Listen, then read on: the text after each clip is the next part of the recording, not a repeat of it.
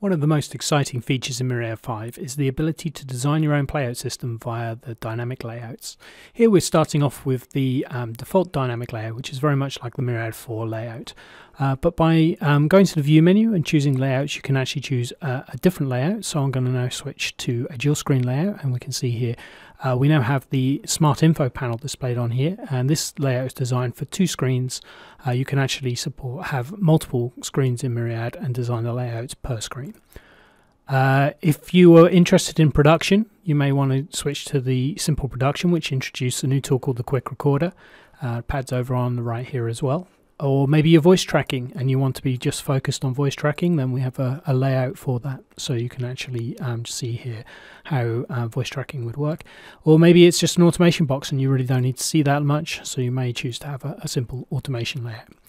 So as you can see, you can switch on the fly. It's very exciting to be able to design the system, and you'll be able to build your own layouts per user or per station, and people will just be able to switch as and when they need them.